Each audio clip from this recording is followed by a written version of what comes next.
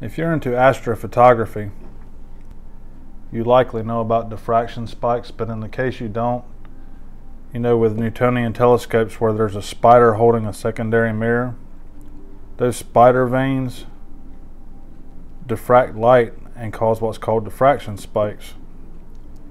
And if you talk to typical astrophotographers, just everybody you see, you'll find that people are kind of on the fence with that.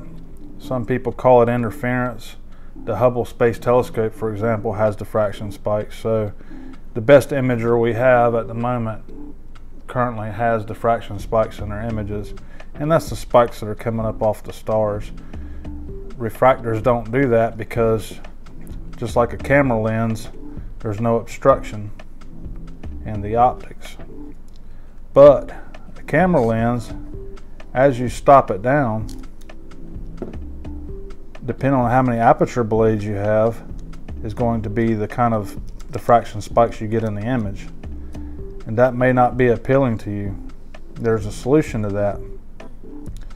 The trouble with the lens is that most of them, like this Takumar or my 50mm f1.8 that I have on my camera, very few of them are optically perfect, wide open, meaning that even though this is a 1.8 and it's really fast, I need to stop it down. I'd say with this lens around 3.5 to get really sharp stars with less aberrations.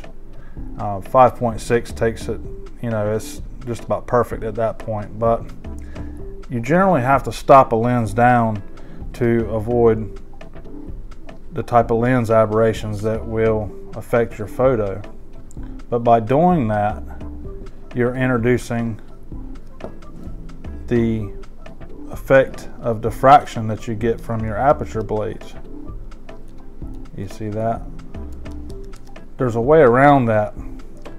I can take this lens and shoot it wide open, but I can use this product that I'm about to show you. And what it is camera stepping rings.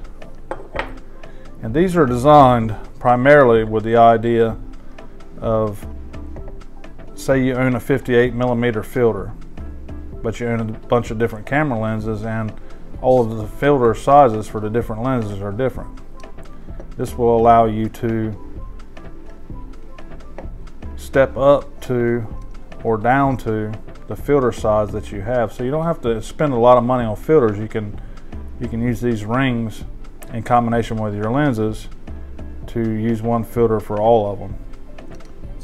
But they serve another purpose in astrophotography, and that is that I can take the 58mm side of this and say with this Takumar 200mm,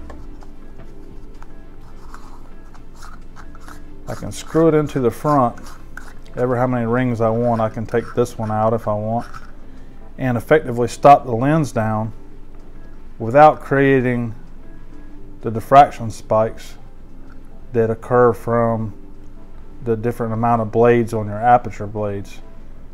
So I can maintain round stars, and I can do that relatively cheap because this whole set right here from K&F is only $15. So for general purpose photography, it's going to save you money in the sense that you'll be able to use one filter that you may own or two with various different lenses.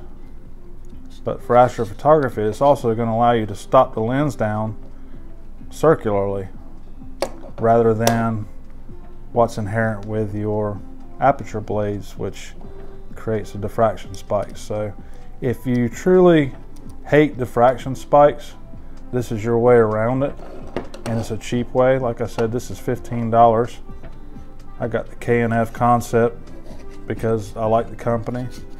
Everything I've bought from them has worked really well. I had no trouble with these threads. This is all metal construction here, and this will allow me to do exactly as I'm saying. You can basically emulate an apochromatic telescope with a lens because you can maintain round stars even with the the lens itself stop down. By limiting the amount of light that passes through here, I'm reducing the amount of aberrations in the image and thereby improving it. So I wanted to show you guys that, and that's a really cool old school trick, something you may not be familiar with. These are just handy all around, so something maybe you might consider putting in your bag. Thanks a lot. Hope you have plenty of clear skies.